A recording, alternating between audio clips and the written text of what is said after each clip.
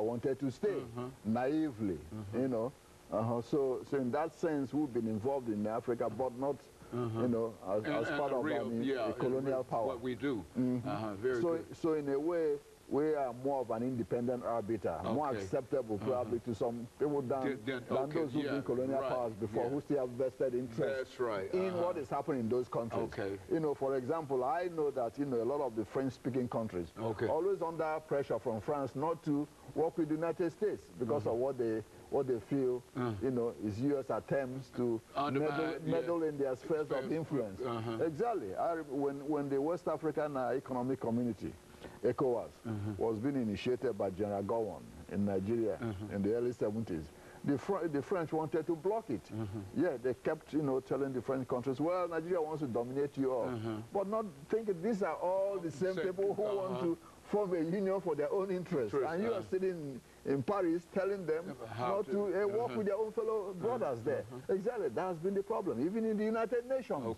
Yeah, the French government pressures the French-speaking, you know, governments not to, you know, to cooperate. Exactly, cooperate in what is in the interest of the whole African continent because of the fear of you know, their economic interests.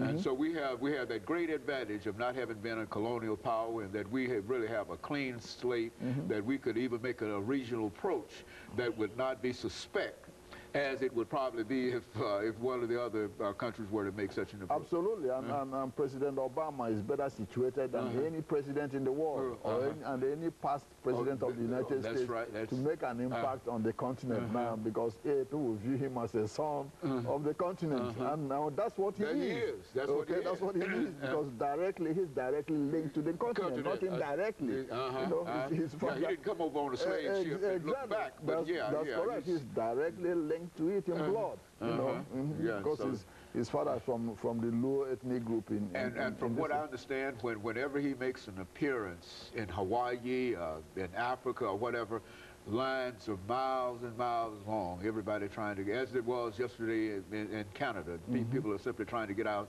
to see him. And so he has a lot of prestige in terms of trying to deal with this specific kind of problem. Is that what we're saying here? Precisely, precisely. You know, he's in a position to become a great transformational leader insofar as the continent of Africa is concerned.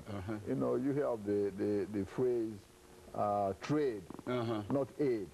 Well, you know, what the problem is that you cannot have trade when the partners are unequal, and that's been the problem. Okay.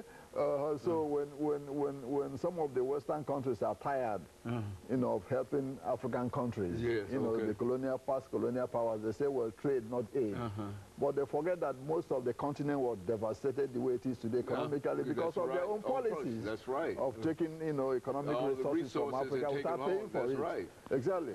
So when some of the countries in Africa start saying, well, we need a little help here and there, you know, even with our own crops. Also, they say, oh, no, trade, not aid. Okay? Yeah, that's been a good excuse for not doing anything, but not fulfill the moral responsibilities that they should have. That's correct, and they impose high tariffs on African products, so they can even come in, okay? You see, and flood the continent with cheaper medicines, you know, so you see that even the domestic market in Africa cannot function well. So that's one other, you know, economic diplomacy that the Obama administration has to do. That's mercantilism. We used to call that mercantilism when the colonies and the mother country, etc. But that's the same thing that's going on now in reference to these countries. Exactly. So there should be an equal, you know. And so over the last minute, Dr. Madu, you're hopeful in terms of the presidency of Barack Obama in terms of dealing with some of the issues that we've talked about here, that we've been talking about for the last 20 years here. Yeah, I'm very optimistic. I'm very optimistic because I think he has some good folks in his National Security Council who know about Africa and who've lived there. You know, the Treasury Secretary, Gardner, lived in Africa. And you have Susan Rice, the UN ambassador, who was former Assistant Secretary of State, an African hand, you know. So I think he has a good. So he's got his Clinton also. He also knows so he's got a good inner well. circle that know the truth about Africa. Exactly. And of course, Dr. LMadu, let me thank you over the last 10 seconds for coming by and giving us that extra information. And let me encourage our audience to tune in again next week for another informative edition of Comments. Thank you and good morning.